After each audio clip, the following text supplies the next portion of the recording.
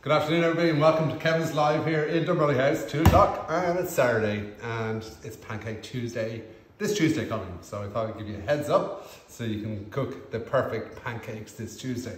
So these are American style pancakes, so a little bit thicker, lovely fluffy ones, and we're going to be dressing them with lovely caramel and cream and maple syrup.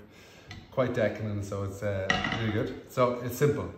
So I've got my flour in my bowl here. I'm going to put a bit of baking powder in there. Let's just help it rise. Just give that a stir around. Put in one egg into the mixture. And then I'm going to use a little bit of buttermilk. Just put a small amount in initially. And we have a few hello coming up. From Dublin, from Canada. I think this Texas, Austin, I think is in Texas. Austin, Texas, yeah, lovely, great city. Hi everybody, welcome to our cook along. So, there you go, that mixture is just about perfect. I'm going to show you the consistency now in a second. We have our pan on the stove. We're just going to put a little bit of sunflower oil, or like you want a neutral oil, so which is what you're looking for. Just kind of spread the oil around on the pan. And the question asking, which do you think is the easiest, American pancake or French pancakes?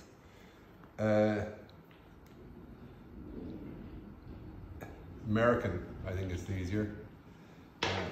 And listen, if you wanted to do a crepe, just add more buttermilk to it or a little bit of milk to this mixture and it'll be perfect.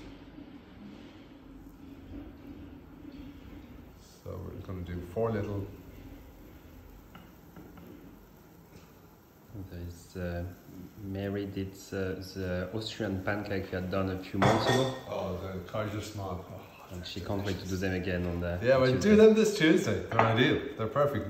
Anybody that didn't see that video, just go back through the video feed there on the social media, and you'll be able to get that. Oh, look at that caramel sauce. There's a few questions asking, how do you do caramel sauce? So the easiest caramel sauce to do is 4 ounces of butter, 4 ounces of brown sugar, and 4 fluid ounces of cream. And then put your butter and your sugar into your pan and let them cook for like 2 or 3 minutes. Add in your cream, let it bubble away, and it'll reduce down to a perfect sauce. That's it. It's really, really simple to make. And Joanne is saying that she loves the pancake and she just put lemon juice on them. Yeah, well, lemon juice and sugar, the old classic, you can't beat it. So even like I know for a fact Tom will be having a big dollop of Nutella on top of that on Pancake Tuesday. So you can see the bubbles are coming there now, look. See that? That means that the batter is setting.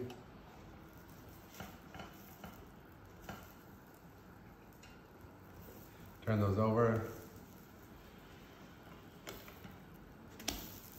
And there's a few people in Canada are saying that it has to be some maple syrup on it. Yes, of course. I'm going to be, don't you worry, I'll be putting maple syrup on. You have to put maple syrup on your pancakes.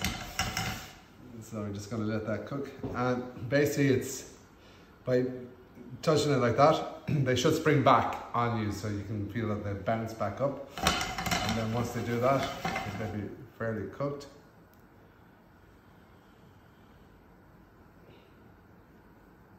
Yep. Did you ever did the crêpe Suzette?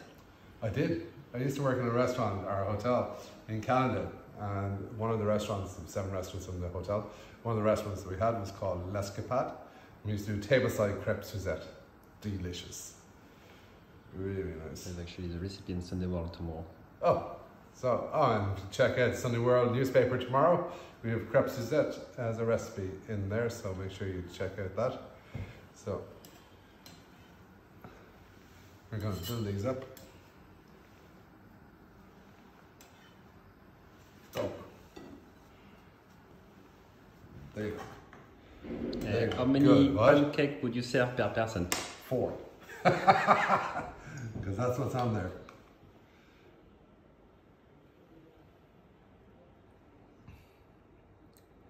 Oh, you want that caramel sauce to happen on there, so it's pancakes are super hot. It's going to melt that caramel.